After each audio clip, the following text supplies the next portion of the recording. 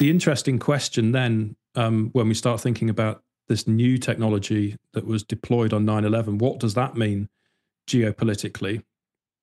I'm not sure it means very much, paradoxically, because, as I say, that you've got to get away from the kind of horizontal chessboard model of just thinking about states versus states.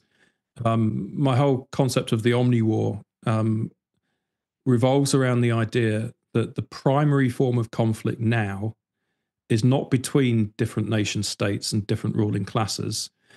It's between the ruling classes united and coordinated through their transnational deep state and us, the rest of humanity. So in that context, I'm not sure what you can really do with the kind of technology that was deployed on 9/11 that would serve any real helpful purpose in that war. In fact, quite the opposite. As I've said a few times now, they want to keep it hidden. I mean, towards the end of her book, Dr. Wood talks about, she says they've now developed a method for the molecular dissociation of man, a technology which can cause things and people to come apart at the molecular level. And I just think how horrifying that is. And keep in mind that over 1,000 victims of that attack on 9/11, the remains were never found. Not even a fingerprint or a hair or anything for over 1,000 people, over a third of the victims. No trace whatsoever. So this is the horrifying nature of what we're looking at. Now, again, it's very important from the perpetrator's point of view that we don't understand this, because the level of anger and rage that would come from a true understanding. So I don't think that they have any strategic interest, actually, in using this technology for anything other than the kind of thing it was used for on 9/11 to drive fear.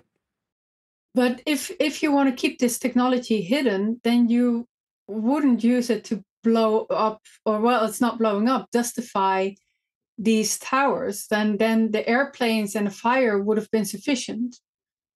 Well, the airplanes and the fire couldn't have done to the buildings what they did to the buildings. There would not have been a spectacular event.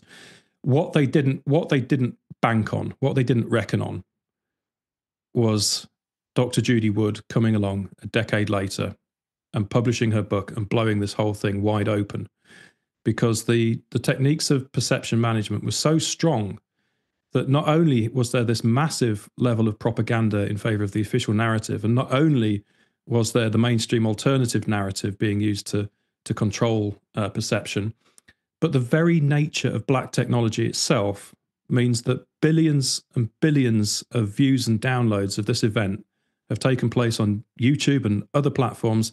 Everyone has seen these buildings going down, hundreds of times probably. Mm-hmm. Does anyone really know what they're looking at, though? Does anybody really understand what that is? And this is part of the beauty, well, that's the wrong word, the ugliness of perception management through black technology.